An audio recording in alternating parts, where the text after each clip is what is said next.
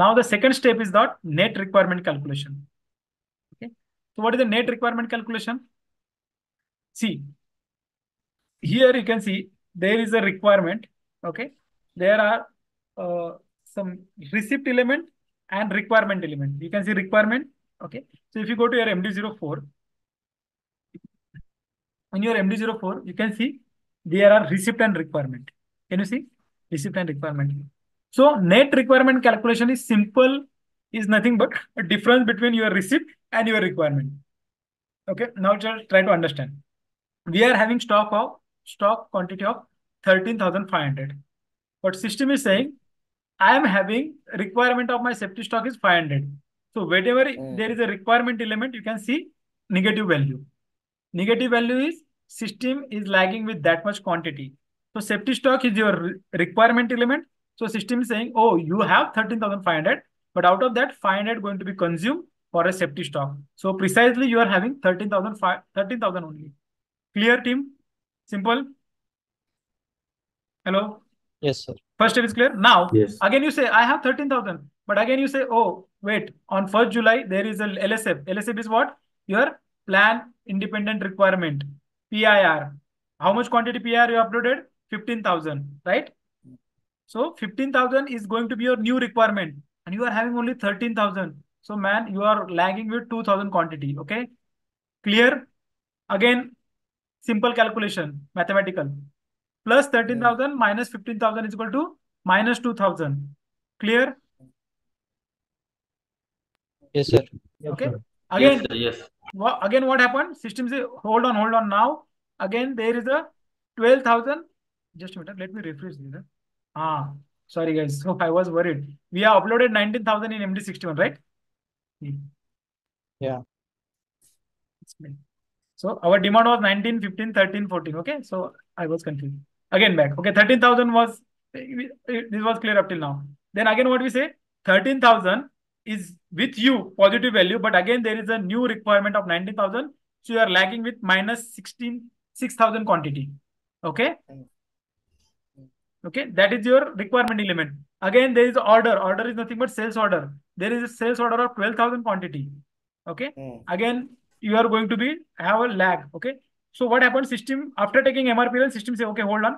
Let me create this 6,000 component. Calculate with the 6,000. Okay. System created 6,000 calculation. Now this 12,000 has been fulfilled, guys. This is not getting valid. Okay.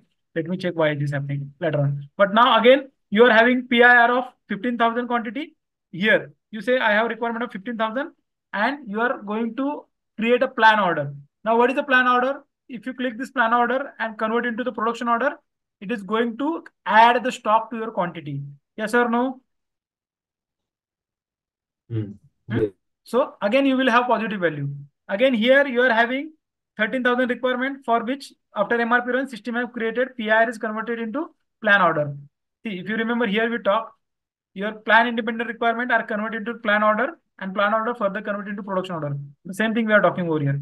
This PIR of 13,000 is get converted after MRP into the plan order, and the plan order is your receipt element.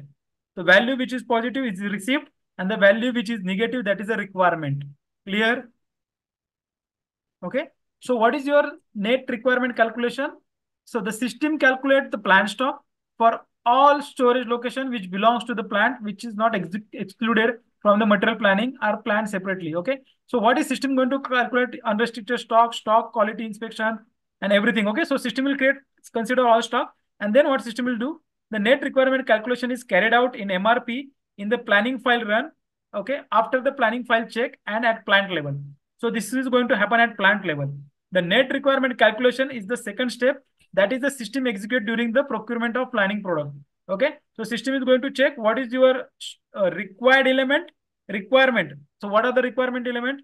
So sales order, plan independent requirement, or your reservations and so on, and even your safety stock is your requirement. So that is the reason the PIR, sales order, everything is having negative indicator.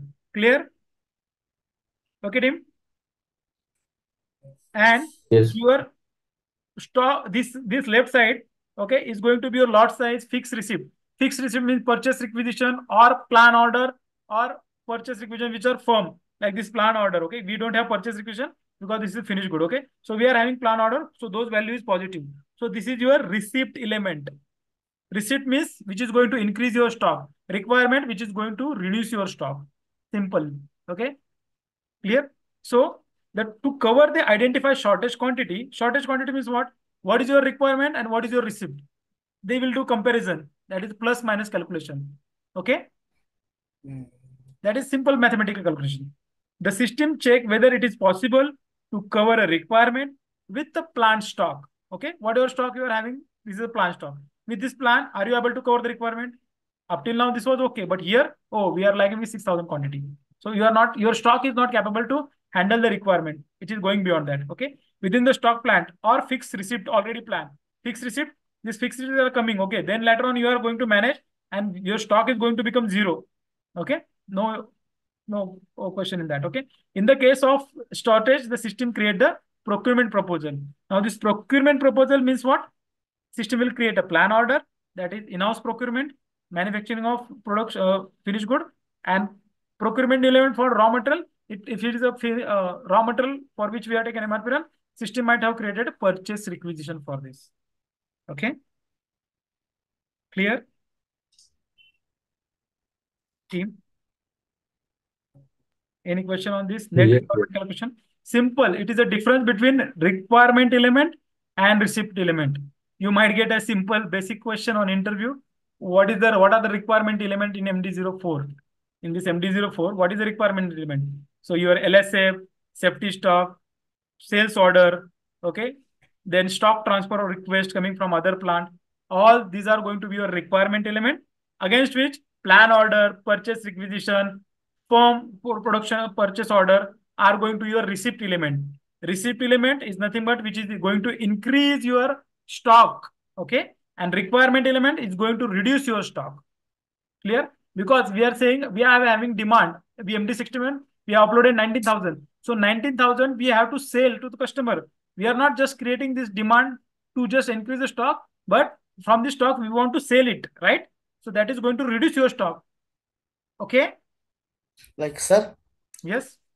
like, sir, you can see here, like on 13, one, sorry, 1,007 a month, like 19K, Hmm. like the receipt, Hmm. and 6K, this is the shortage. Hmm. Correct?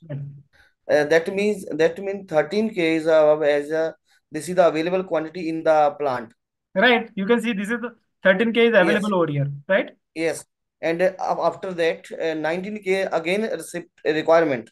Okay, Yes. and then 6K is to be produced or to be Yes, that like is a purchased. lagging quantity. But You yes, are lagging with 6,000 minus 6,000 quantity. yes, That is the meaning of yes, it, right?